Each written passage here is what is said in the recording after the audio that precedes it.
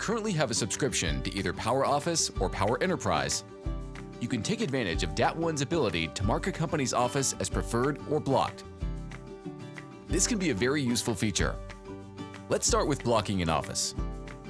If you come across a posting from a company that you would rather not see in your results, you can block them, preventing that particular company's office from displaying on future search results.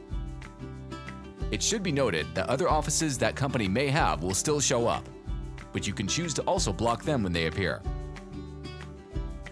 In this same location, you can mark a company as preferred. Maybe it's a company you've worked with in the past and liked, or maybe they have a high credit score or pay premium rates. When you mark a company as preferred, a heart icon will appear on that company's office on all future searches that you run, making it easy to identify a company that you would prefer to book with. And when you run a search that yields a lot of results, we know it can be difficult to scan through them all. This is why we include a filter that allows you to view only companies that you've marked as preferred. When trying to figure out who to book amongst all the companies listed, it can be quite an advantage to just focus on the ones you like first. And of course, these actions can be reversed. A blocked company can be unblocked, allowing them to display for you again. A preferred company may not always stay preferred.